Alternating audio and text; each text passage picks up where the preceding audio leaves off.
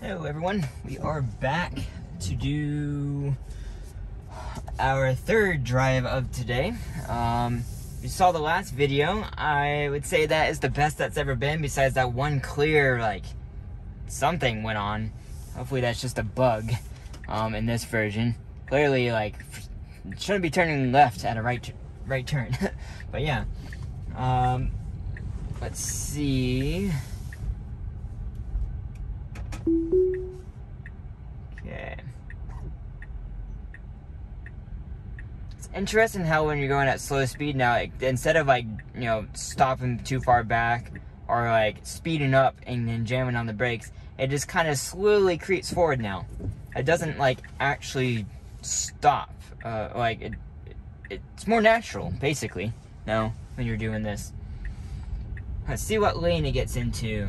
I guess legally it's supposed to get into this lane and then get over a lane, like this. Like that is, I guess by law is what you're supposed to do, which it did it great. It's exactly what we want to see. Now if it stays in this lane, it looks like it will. Now it has tried to change, so this is going to be something I want you guys to watch. So there's two lanes right here. There's one where that car's going, and there's another lane right here. So two lanes. What will happen is this lane comes across here and this lane comes across here. However, my car will change lanes in the middle of the intersection to the right lane, and it shouldn't do that. It needs to stay in this lane until it gets all the way into that road over there. Let's see what it does. There's a car next to me, so maybe that's why it's staying. So kind of like that car did in front of me, is what it should be doing. However, because there's a car beside of me, it can't change lanes. And so I actually do need to change lanes, so it needs to slow down and get behind this car right here. It actually needs to turn on the blinker.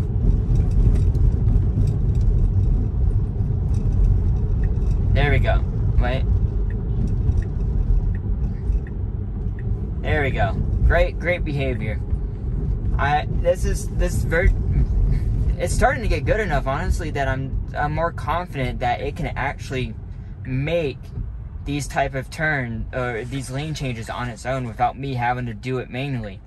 Like I would always in the past manually make the lane change. I'm like, there's no way it's gonna make it, or like, you know, just to give it the best chance possible, like just to train it, like, hey, you should be making a lane change here. I will still do that on occasion, but that is an intervention. So every time I don't have to do a lane change to do an intervention, it's good, because that means the car's able to do it on its own. Same thing with speed changes. Every time I need to increase the speed, it's good. So once the speed limits are fixed, where it's not going the wrong, you know, too fast in the wrong spot or too slow in the wrong spot, then I will do more of my drives with not touching the speed at all. Like this drive, like in here, 20 is far too slow, but that is the speed limit. Like once it's good enough, I will just let it go 20 miles an hour and piss everyone off around me. It's legally the speed limit right here. So that's what it should be going. Everyone goes 30 though in here, so even 25 is too slow. And so I would just let it do its thing. As long as it can get over in the right lane, then it's gonna do its thing. The point is that it does it safely. Some areas, going too slow is not safe. I'm sure everyone has an area where they know, like, if you go too slowly, you are a danger to everyone else around you. There are areas everywhere around that. I'm not saying this area, this road is that, but there are many areas I know I've visited in cities and everything where if you're going too slow, not with the flow of traffic, you are an actual danger to everyone else around you. It shouldn't be that way. That's just the way it is. Even though you might be going the speed limit, everyone else is going 15, 20 over. And so now you are the safety liability instead of everyone else, ironically. But that's just kind of the way it goes. So right now it's a 35 mile an hour sign coming up here. And so it should be speeding up in my opinion. There should be an offset to pass people and to speed up to signs and slow down for signs. And I would make that about 5 to 10 mile an hour, somewhere in that range. It would make driving so much better, because technically you're not supposed to go to 35 until you get past the sign. from, I think most jurisdictions are that way. Seemed to give a little bit too much room for that fire truck, but hey, it did well. Yeah, so different jurisdictions have different rules, but I'm pretty sure the most common is that you're supposed to be past the sign before you are going that speed. Now, obviously, most people don't do that. They speed up to the speed limit before you get to the speed limit, or you slow down, you know, after you hit the speed limit or something like that. It really depends on the area. But I think there needs to be a setting and an offset or something within the software that allows the car to, hey, I'm going to speed up to whatever speed, start speeding up towards the speed limit, start slowing down towards the new speed limit, and also adjust based on its surroundings and everything else. Basically, if you're going to pass someone, it needs to speed up and pass them and get back over and slow back down. It needs that type of option. Okay, I wish there was an X right here. I wish I could cancel it without having to do here, edit, here, done. I wish I didn't have to do that. But hey, at least it speeds back up. It changed to the next route way quicker than it used to. I think these are the 36 branch improvements, not necessarily anything related to full self-driving. So this is good. It can go. It has full visibility from the left because everything's dead right now. Great turn. And I'm gonna have to disengage. I'm not gonna, so what's gonna happen here is I'm not going to record, once we get in Lowe's parking lot, I'm not gonna record getting from Lowe's to Aldi's. I'm just stopping in Lowe's to pick something up, then going to Aldi's, but all that's gonna be is crossing the road, and full self-driving just doesn't do that yet. So I'm gonna cut in right here. It doesn't realize this road connects right here. It doesn't realize that. But yeah, everything is doing great so far. The traffic data, I like all these small little enhancements. It makes the overall experience so much better. And this has nothing to do with full self-driving. This just has to do with the car in general. Everything's just so much more refined, it seems like. And I really like this, actually. So right here is our entrance. And that's just mapping. It doesn't realize I can get in right here. So I'm not gonna, this is gonna be the end of this. You will see me start this video again once I'm in the Aldi parking lot. And I will be honest with you, well, I'm probably not even gonna use full self-driving. But if I do, I'll be honest if there's any major issues. But yeah, you just let me know if you have questions, and yeah, put them down below, and we'll see you in the next clip. Okay, everyone. So one thing before we get started, like I promised, I was gonna note, going between Lowe's and Aldi, it did not check for a car coming from the left. It just decided to launch into the road, and I had to jam on the brake. It would have just gone straight into the side of another car. Fortunately, I didn't get it on video, but I'm not lying about that. That's just what happened. Both the guys in the car or truck looked at me like, "What are you doing?" But yeah, that's definitely still an issue. It's interesting that it thinks it needs to go right here. I mean, I suppose it could think that. What I'm trying to do is enable it to have it go. Good, it stopped. I realized that truck was going, and now it can go. Excellent. That's really improved. And it didn't get too close to the sidewalk. That was actually really improved at this location right here. That's great. Let's see how it does going forward. And we're not going to make this light. I hope we do, but we're probably not going to make it. I don't know if I've seen it backed up like this in a long time. Not sure why so many people are out today. Oh, we're gonna make it, yay.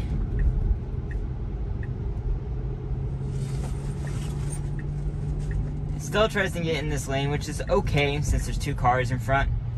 That allows us to get, well, it stopped too soon for that. Also, I need to change this. Keep on sucking in like nasty exhaust smell from some other car.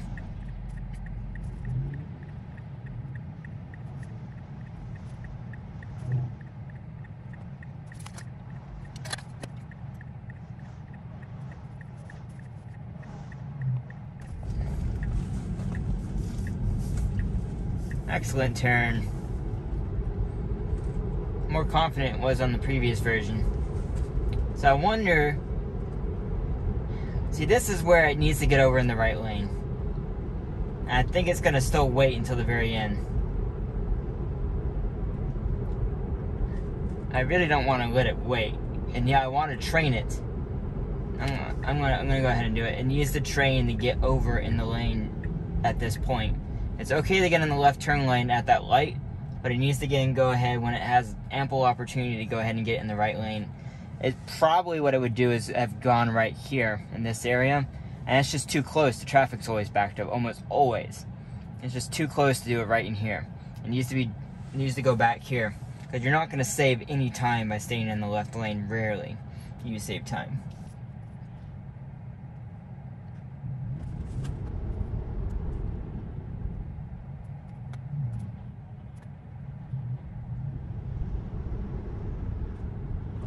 Okay, let's see how it does. Is it going to turn the blinker on? Hey, there we go. Excellent. They must have seen my data come in. So I've snapshotted that quite a bit. And manually turned my blinker on and everything else. That was great. Yeah, nothing bad to say about that. Let's see how it does merging on the highway though. Now that, different story. Unfortunately, we don't have a lot of traffic. We have this SUV to my left. Should pass us. There we go. And then I'll get in behind it. See right there, look how it swerved. I'm gonna go ahead and press a snapshot there, so I didn't need to disengage. But the fact that it swerved almost hit the dotted lines there, and looked like it was going into the other cars, what it felt like it was trying to do. It corrected itself last second to pull back in. And I think that has to do with it switching over to the different systems. It's going between full self-driving and then navigate on autopilot. And so I really think that's most likely the reasoning behind that.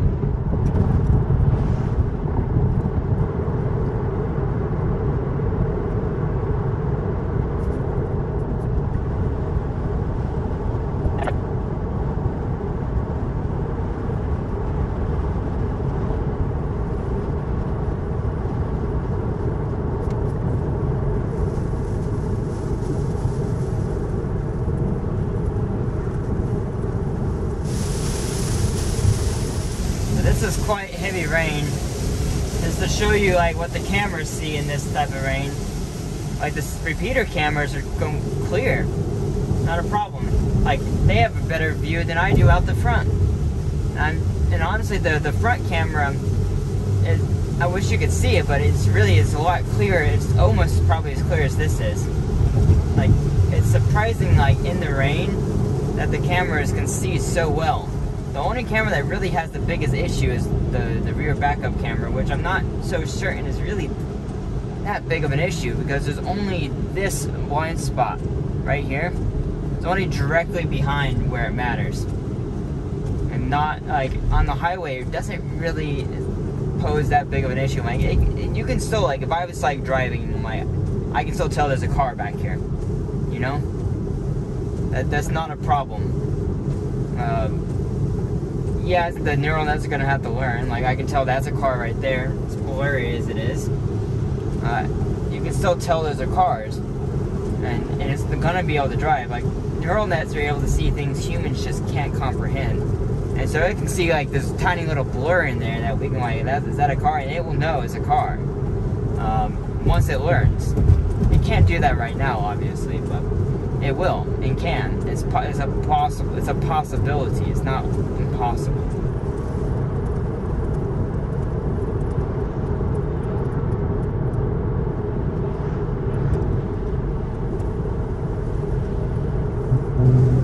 It's gonna disable it.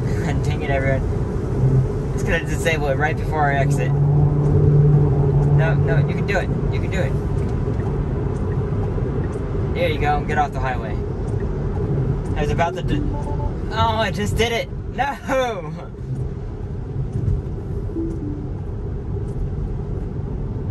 Let's see if it'll let me re-enable it.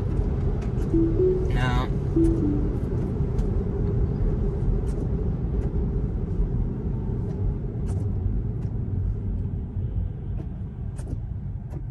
Come on, it's not raining anymore. This needs to be quicker to go in. Yeah, it's not gonna. Well, I'm gonna have to drive because it lost it at the last possible second, everyone.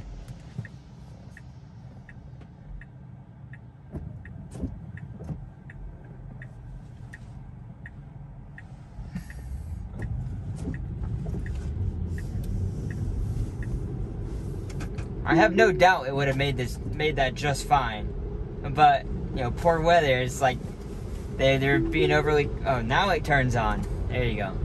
Anyways, well, it sucks to be the end of the drive that end that way, but otherwise, I think like that's the thing. I can confidently say this version is better. There are obviously the few hiccups, definitely a few hiccups, but there's so many improvements. I'm really liking this version, everyone. And it sucks that a few other people have had some not so great issues. I've seen those going around where it's gone towards the car and stuff. I think, I need to brake really hard right there for some reason. Yeah, so stuff like that. Like this is the point release.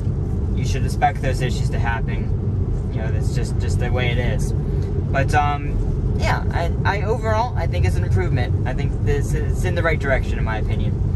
So again, it's 2 steps forward, 1 step back. If you have questions for me, definitely put them down below, and I will see you in the next video. Thanks for watching, everyone. Bye.